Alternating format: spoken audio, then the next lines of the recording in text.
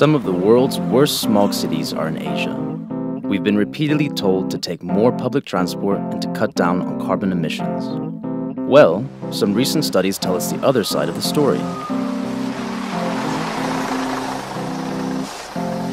Bus riders might actually inhale more polluted air than others, as bus stops and shelters are major hotspots for nasty air.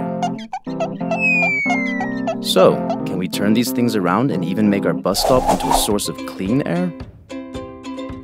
This is what Arup has come up with.